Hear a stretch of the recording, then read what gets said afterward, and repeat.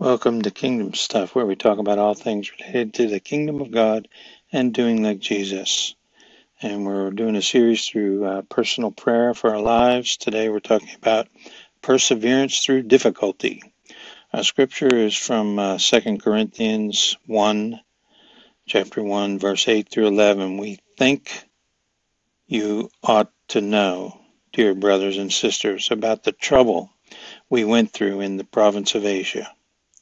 We were crushed and overwhelmed beyond our ability to endure, and we thought we would never live through it. In fact, we expected to die, but as a result, we stopped relying on ourselves and learned to rely on God, who raises the dead. And He did rescue us from mortal danger, and He will rescue us again. We have placed our confidence in Him, and He will continue to rescue us. And you are helping us by praying for us.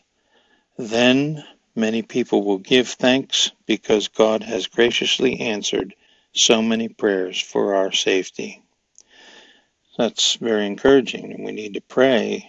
Come, Holy Spirit, your kingdom come, Father. Pray that God would deliver you or someone you know from difficulty, despair, danger, or depression.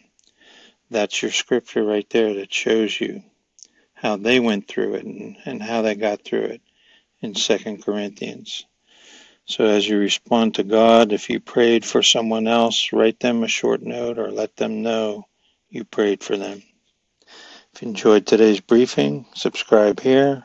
Check out the website, kingdomstuff.org, or the book, Kingdom Stuff, on Amazon. We'll see you tomorrow.